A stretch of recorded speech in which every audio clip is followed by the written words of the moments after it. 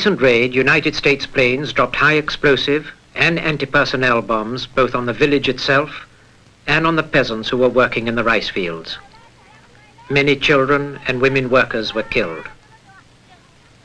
A Japanese War Crimes Commission was to visit the village, and so the peasants placed a marker where each of the small anti-personnel bombs had fallen.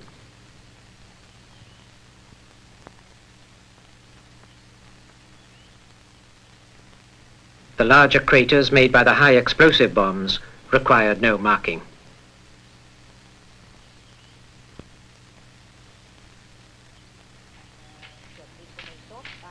Peasants from neighboring villages were helping to rebuild some of the destroyed huts.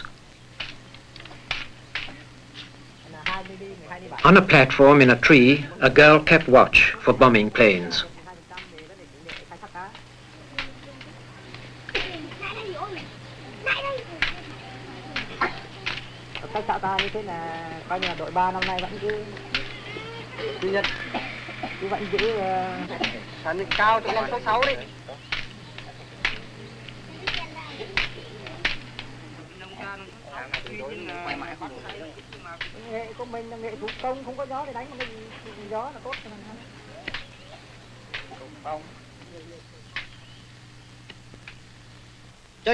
Later in the day, in the open courtyard where the villagers dry their rice at harvest time, a meeting was called to discuss the serious problems brought on by the war.